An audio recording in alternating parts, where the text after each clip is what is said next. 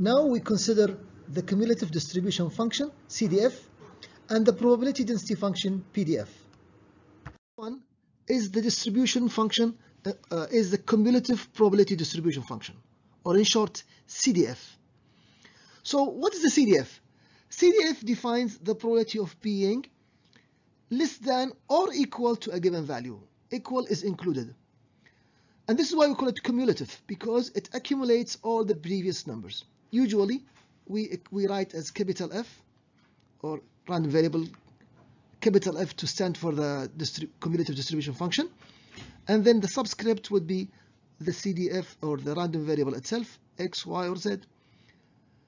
The small letter is or indicates the parameter value. Now, in the experiment of flipping 3 coins, or flipping a coin 3 times and counting the number of heads, the CDF evaluated at 2 means find the probability of being 2 or less than that number. For that specific example and distribution, we have the following expression: probability of the CDF at 2 equal to the probability of being less than or equal to 2, which includes 0, 1, or 2. And if you substitute the numbers, we get 7/8. Now, going with the example of tossing the coin 3 times and sketching the CDF, we have seen one example for the CDF at 2, but in general, if you look at the probability distribution, we can use the CDF as such. At 0, it's equal to 8. At 1, the CDF will accumulate the 2, so it becomes 1/8 plus 3/8, which give you 1/2. At 2, it's going to be 7/8, and at 3, it's going to be 1. So if you would like to sketch this, here's how it looks. This is not a very perfect or accurate drawing, but we'll see the more exact drawing. So we start with 0. At the first possible outcome, it goes up like a staircase, and finally it accumulates to 1. Now, for any distribution functions, for any cumulative distribution function, or in short, distribution function, there are some properties. First one, the cumulation at minus infinity should be 0. At infinity, it should be 1, because we have accumulated all possibilities. This sounds like intuitive. At 3, or the property number 3, anything between these two values, between 0 and 1, anything for values of x between minus infinity and plus infinity, we get a value between 0 and 1. And also we notice that the CDF, because it accumulates, it's a non-decreasing function. It either stay as is or increase. Mathematically, you would say that if x1 is less than x2, then you also expect the CDF at x1 to be less than or equal to the CDF at x2. If you want to find the probability between two values, notice, be careful about the equal sign here. X is greater than x1 and less than or equal to x2, then the CDF will be, if you subtract the CDFs, you get the probability. Number 6, the CDF is always continuous from the right, or right continuous function, which means if you have a discontinuity, okay, like in our case here, you're going to pick the higher value. Why? Because the definition of the CDF says greater than, less than or equal. So it includes the previous value. Now, if you look at the diagram at the top, this is a more accurate way of representing our previous example. Instead of showing a staircase direct, at any discontinuity, we should show that the value is included in the upper value, because it's a non-decreasing function. And if, just to recall the previous example, which is the previous drawing, which is not accurate, it's shown here on the side. So this one is more accurate, this is less accurate or not correct. Sometimes we just do it for simplicity. Okay, now 2 notes from property number 4. CDF is non-decreasing function.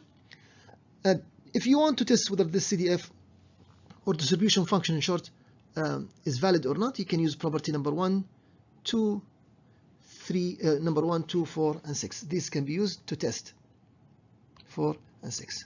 1, 2, 4, and 6. Right? Now, back to the example. Back on the example of tossing 3 coins, we can find we notice that always the CDF is a staircase function. If you want to write the expression, so we get the first probability times u of x. X is our random variable. X is the operator or the small letter of the random variable, plus the other probability at x equal to 1 shifted at that location. So as if you are adding unit step functions. So if you would love to write this in terms of mathematical expression, this is how we do it. We take every probability and we scale by the unit step function shifted at the proper location.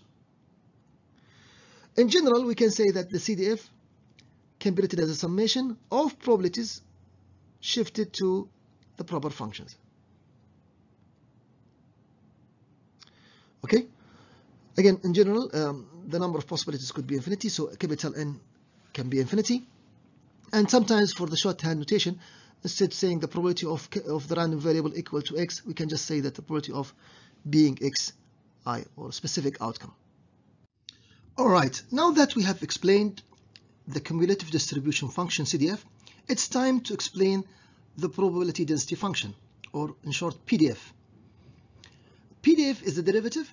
PDF is the derivative of the distribution function, or the cumulative distribution function, f of x. Mathematically, you can have the following relation. We represent the PDF with a small letter, f, the random variable in a subscript, and a small letter of the random variables as an operator.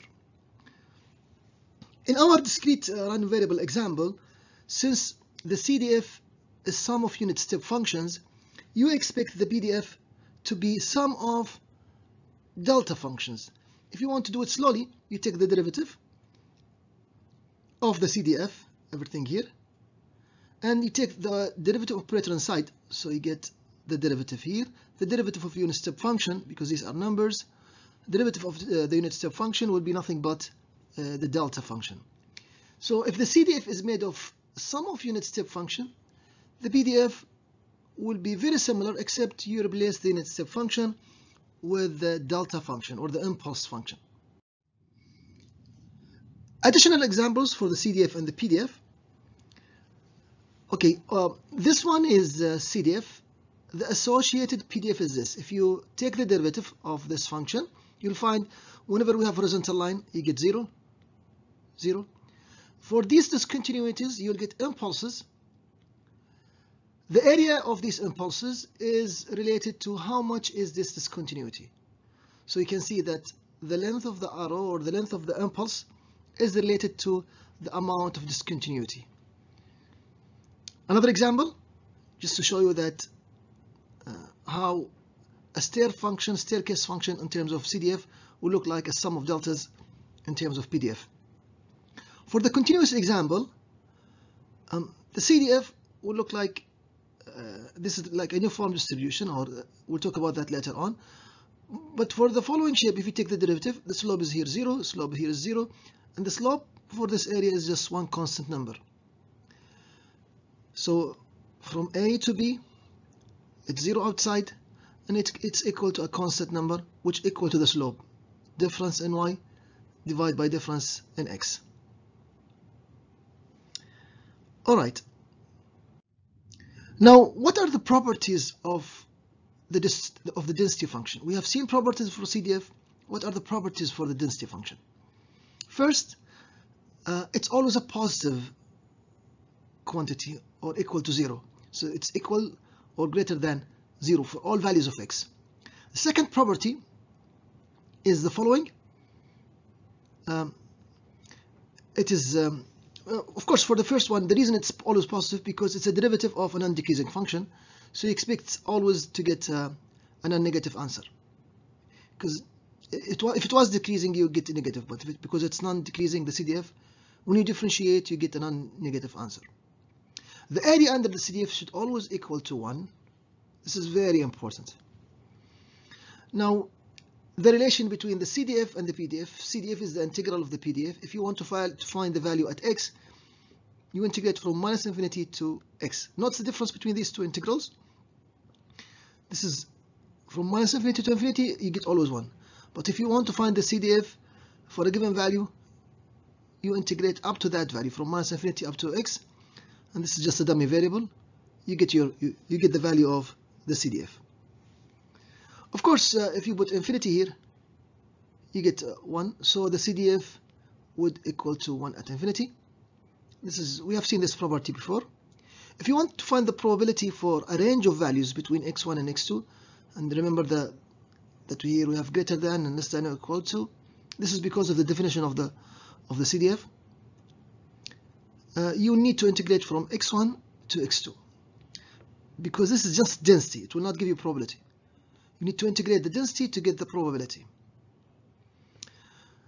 Saying it in a different way, for the probability of x being between two values equal to the difference between the CDFs. If you write the integral form, you get the following expression. Now, property number 1 and property number 2 are usually used to prove whether a PDF is a valid function or not. Additional examples. Example number 1. Somebody is defining a random variable to map the outcomes of the sample space, which is from -4 to 12. Okay, these are numbers already, but the random variables would like to convert them into a different numbers. According to the following formula, -2, the outcome would be -2. If your value is -2, it's equal to I if it's between -2 and 1, 1 if it's between 1 and 4, and 6 if it's greater than that. So I just want to draw a relation between I, the input, here the x-axis, these are the input values, and we have the output values on the y-axis. So if the value is less than -2, if the input is less than -2, always the output would be -2. And similarly, if it's greater than 4, it's always constant. In this region, we have a linear relation. The outcome will remain as is. So this diagram is a mapping of the expressions, and that's basically the first question, says show the mapping between the random variables. To show it in a different way, if you look at the lower curve here, everything between -4 and -2 or below would map into one number. Everything here will map into a range. This is going to map into one number, and above 4 will map also into one number. So the second question of what type of random variable is this? Is it continuous or discrete? Clearly, we have continuous here and we have discrete values, so the answer is mixed random variable. The second example is the sample space of an experiment. The sample space of an experiment is given to be 0, 1, 2.56. The random variable is defined to be twice that number. So I would like to sketch the density and the distribution function of the random variable. Okay, we need probabilities, of course. So here is the possible outcomes: 0, 1, 2, 5, and 12. These are basically the possible outcomes, because you take these numbers, outcome of experiments, you convert them into the random variable x by multiplying by 2. So 0 becomes 0, 1 becomes 2, 2.5 becomes 5, and 6 becomes 12. Okay, now the assumption we made, the natural assumption, is that they are all equiprobable, and because we have 4 possibilities, we give them the magnitude of 1/4. Okay, now if you want to convert this into a CDF, you need to integrate. So going from the left side, the first delta has an area equal to 1/4, and because it's a accumulation, then we will have a constant value, nothing new. For the next delta, it's going to jump to 1/2, and then 3/4, and it saturates at 1 when x equal to 12. Here is the third example about properties of the PDF.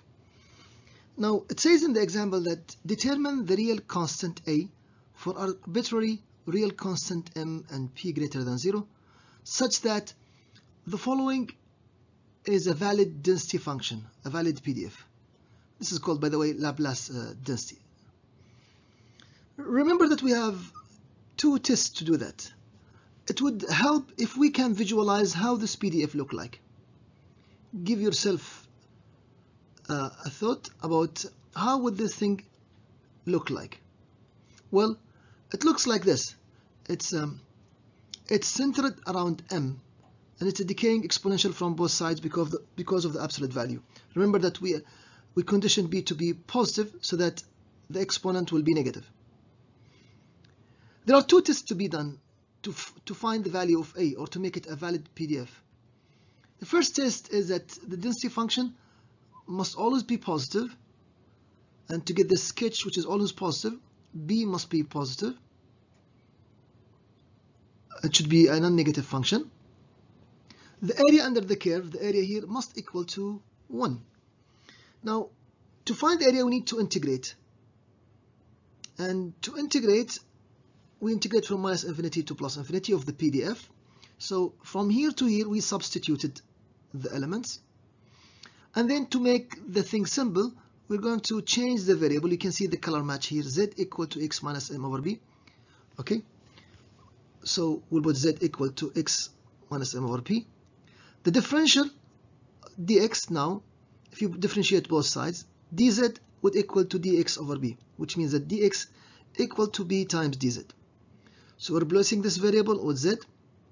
We're replacing the differential with dz times b, so you can see there's an additional b outside. This a from inside goes outside. What remains is the integration limits. When x equal to m, and we substitute in this relation, x equal to m, m minus m equal to 0, so z equal to 0. So the integration limit changes from m to 0. And when x equal to goes to infinity, z also approaches infinity. So hence the integration limits change from m to infinity to 0 to infinity. Now evaluating this differential, differentiation of an integral or integration of exponent, it's not difficult. You divide by the exponent minus sign, and you substitute the limits.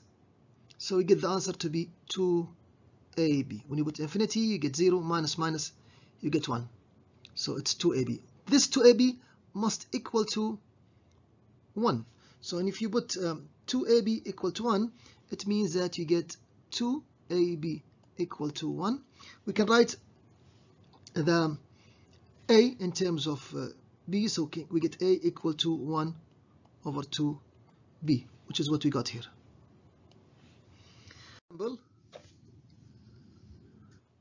This is an in-class practice, random review of random variables. I'll just go over the example and please write your answers down. So we're shown a PDF with amplitude of a. We're saying the probability density function of a continuous random variable x is shown in the figure. Now determine the value of a, of course, for this to be a valid PDF. Find an analytical expression for the cumulative probability density function. Write it in terms of math expression. We're talking about the CDF. Sketch the CDF as function of x. Find the value of the CDF at 0. Does it make sense or not? And finally, determine a numerical value of b for b so that p is greater, probability of x greater than b equal to 0.5 times the CDF at b.